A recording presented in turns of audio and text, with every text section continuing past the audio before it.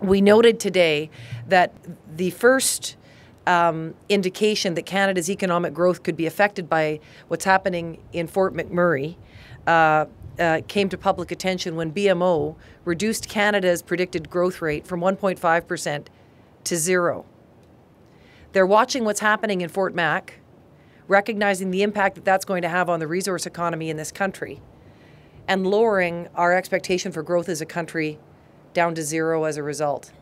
If any Canadian listening today doubts how important Western Canada's natural resources are to this country, they should pay attention to that fact. As Fort McMurray burns, and as the economic infrastructure that has so long supported Canadians is threatened, international observers are suggesting that our economic growth is going to suffer disastrously as a result.